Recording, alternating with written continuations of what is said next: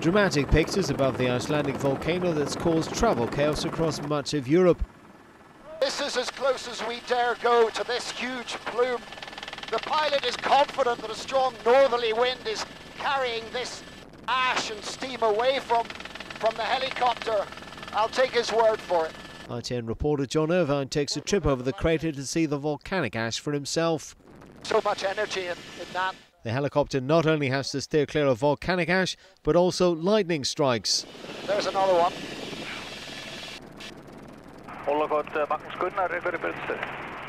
On it, you can also see big pock marks in the ice.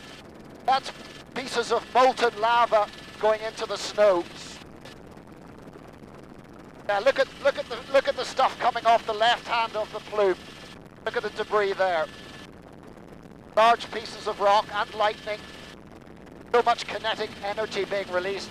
This is not a nice little bonfire like we had earlier. This is catastrophic. Whoa, see, look at the lightnings up there.